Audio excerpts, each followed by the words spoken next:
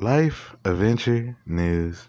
Dozens of people are reported dead now, hundreds of people still trapped in that rubble. The quake hit just before 1 p.m. Tuesday local time, 7 p.m. on the East Coast, and was centered just a few miles from Christchurch. It toppled buildings, cracked roads, knocked out phone lines. At least 65 people were killed at that point. Thousands were already made homeless.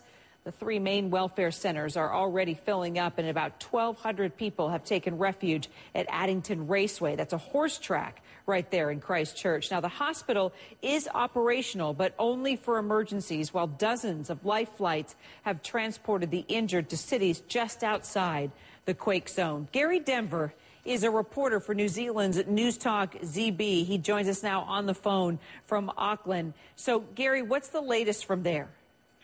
Yeah, hi, Kira. Look, we're still sitting at this stage with a death toll of 65, but we expect that to be revised upward probably after daylight. The search and rescue staff are still out trying to dig through the rubble looking for more survivors. They've pulled 120 people from the rubble since that announcement of 65 dead, 120 people alive from the rubble, so there is some good news stories coming out, but there's still a significant number of people, unclear exactly how many, who are unaccounted for at this stage.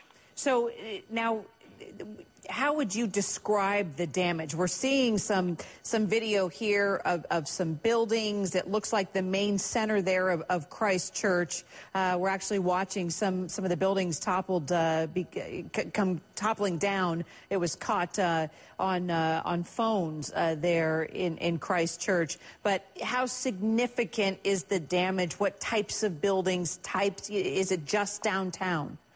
It's devastated quite a bit of the region. The central city's certainly been hit the hardest. Some buildings, and look, the quake hasn't been particularly fussy on the buildings. Some of the older buildings have come down, but there's also been some new buildings which have been affected. They've collapsed like decks of playing cards. It's incredible, the devastation. And it's the hardest thing, I guess, for the residents is that it comes just 5 months after they were hit by a 7.1 magnitude quake. That's probably the reason for so much damage. The buildings were weakened by that 7.1 quake 5 months ago, and now the 6.3 quake, which was much closer to the city and a lot shallower at 5 kilometres deep, has caused such destruction, and it's a devastating blow for the residents. Well, Gary Denver is a reporter for New Zealand's Newstalk ZB. Gary, we'll keep talking. Appreciate you calling in. Thanks so much.